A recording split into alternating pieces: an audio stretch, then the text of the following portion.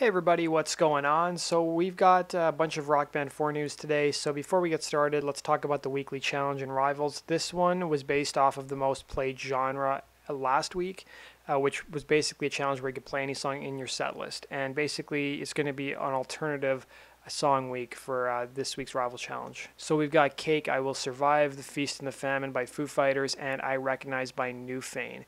And then let's turn over to our next set of Rock Band news. So we've got some blogs going up on the Harmonix website. You know, because it's the 10th year anniversary of Rock Band, we've got different members of Harmonix talking about their experience working there and the past 10 years. So James Fleming is the dude who was responsible for the calibration in Rock Band.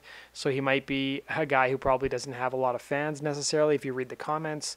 And then we've got another blog post from Ryan Lesser, who's been around at Harmonix for quite a while. He talked about the past 10 years, and if you guys want to hear some behind the scenes stuff about Harmonix, you guys can go check those blogs out. I've linked to them down below. And then finally, with PAX East coming up next weekend, Harmonix has released a schedule of what to expect. So March 10th, there's going to be an anniversary party at the Hard Rock Cafe.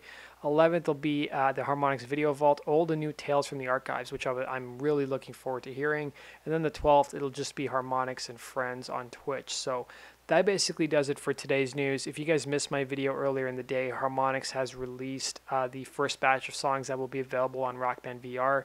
There are some songs we haven't got yet in Rock Band 4 and any previous games, including Gold on the Ceiling by the Black Keys, Champagne Supernova by Oasis, and I think there was a couple other ones too, but those ones were definitely the standouts looking at the set list. So that does it for today's video, guys. Let me know your thoughts. Are you guys excited about PAX East next week? If you remember, almost a year ago, we learned that online play was coming to Rock Band, the PDP adapter was coming.